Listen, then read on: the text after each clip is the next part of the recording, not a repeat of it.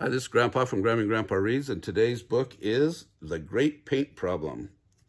It's a jumpstart book. It's by Kimberly Weinberger and illustrated by Duendes Del Sur. He's the one that does all the Scooby-Doo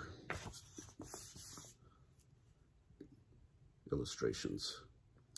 Chapter 1, The Contest. Keisha's paints are gone, cried Casey the cat. All of her colors are gone. Gone, you say? Asked CJ the frog. Sounds like a mystery. Edison, where's my notebook? I must begin a search. CJ's best friend, Edison the firefly, rolled his eyes. Speaking of mysteries, he groaned. Casey, how did you find our secret clubhouse? Oh, everyone knows where it is, said Casey. And as for missing paints, there is no mystery. Keisha, let me borrow them. Then Casey lowered his head. I wanted to paint my tail, he said, but I forgot to bring the paints inside when I was finished. When it rained, all of Keisha's colors were washed away, and I'm supposed to bring them back tomorrow afternoon. Oh boy, said Edison, you're in trouble now. That's not even the worst part of it, said Casey sadly. There's an art contest at school in 2 days. Keisha was planning to paint a picture tomorrow and enter it in the contest, but how can she without any paint? CJ's eyes began to shine. This sounds like a problem, he cried. This could be even better than a mystery. Edison frowned. There is no problem, said Edison. Why not just tell Keisha what really happened? But Casey and CJ didn't seem to hear him. CJ, said Casey, can you help me buy new paints for Keisha before Keisha finds out they're missing? They cost 50 cents each. Just leave it to us, CJ said with a smile. CJ the frog is on the job. Chapter 2, The Secret Ingredient.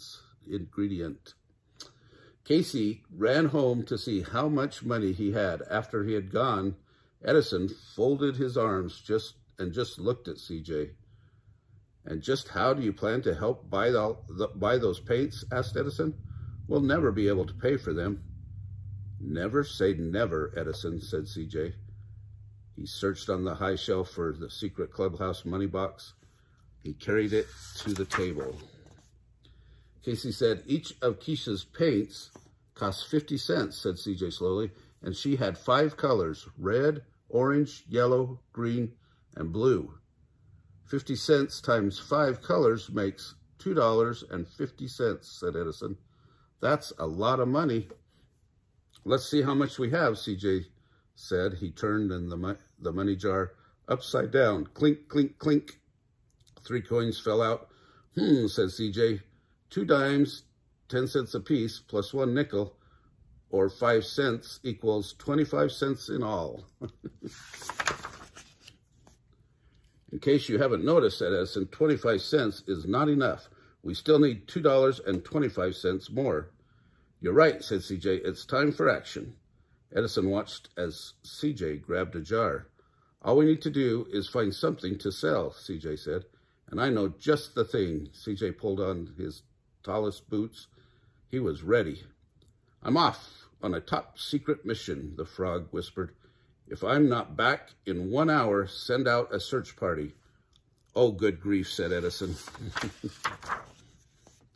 By the time CJ returned, Casey had come back to the clubhouse too. I only had 75 cents, Casey said. He showed CJ 1 quarter, 4 dimes, and 10 pennies.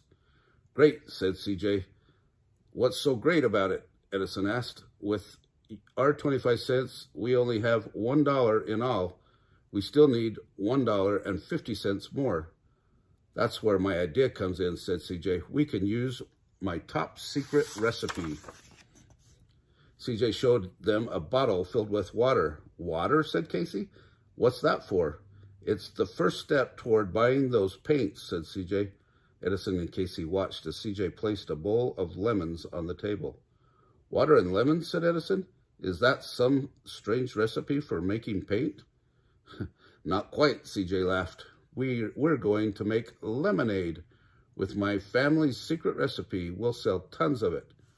What's so special about your recipe? Said Casey. Well, CJ said slowly, I guess I can tell you, but remember, it's a secret.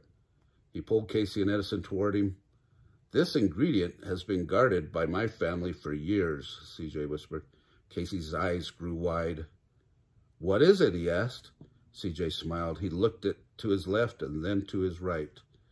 Finally, he said, it's the juice of one fresh orange. He pulled a large round orange from his pocket. I picked this one from a tree near the pond, he told them. It's perfect. As he began to peel the orange, CJ turned to Casey. Your troubles are over, my friend, he said. With this orange, we can't miss. Chapter 3, At the Playground.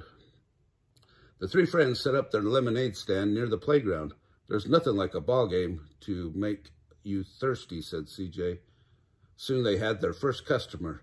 Lemonade, said Frankie. I love some. CJ poured his friend a cup. That will be 10 cents, please, he said. Edison and Casey watched closely as Frankie drank down the whole cup. Hey, said Frankie, that's great lemonade. What do you use to make it taste so good? I'm afraid I can't tell you that, said CJ proudly. It's top secret information. Frankie asked for another cup, and then another after that. Before long, the whole gang had joined them. Each tried to guess the correct ingredient. Eleanor thought it was a pineapple. Pierre was sure it must be a banana. When nearly all of the lemonade was sold, the last customer of the day arrived. Oh no, whispered Casey. It's Keisha. I'd like 1 cup, please, Keisha said. Casey quickly poured Keisha's drink, but he would not take her dime. It's the last cup anyway, said Casey. Here, take it. Thanks, said Keisha with a smile. Oh, and please don't forget to bring my paints back tomorrow, she added. I need them to paint my picture for the contest. Don't worry, Casey said nervously. I'll bring some paints to you tomorrow. When she had gone, CJ counted their money. We sold 10 cups of lemonade for 10 cents apiece, said CJ. That makes 10, 20, 30, 40, 50, 60, 70, 80, 90, 100 cents. They had made $1 whole selling lemonade. That means they have $2 altogether, cried CJ. We still need 50 cents more, said Casey, shaking his head. And time is running out. Chapter 4, Lost and Found. That night, CJ and Edison and Casey tried to find a solution to their problem. As the sun came up, CJ heard a knock at his door. He opened it, and there was Casey jumping up and down. I've got it, shouted Casey. I've got it. Well, keep it to yourself, mumbled a sleepy Edison.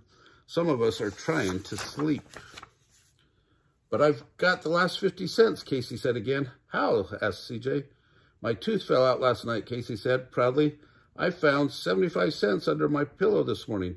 Now I can pay you back your 25 cents and still have the last 50 cents we need for the new paints.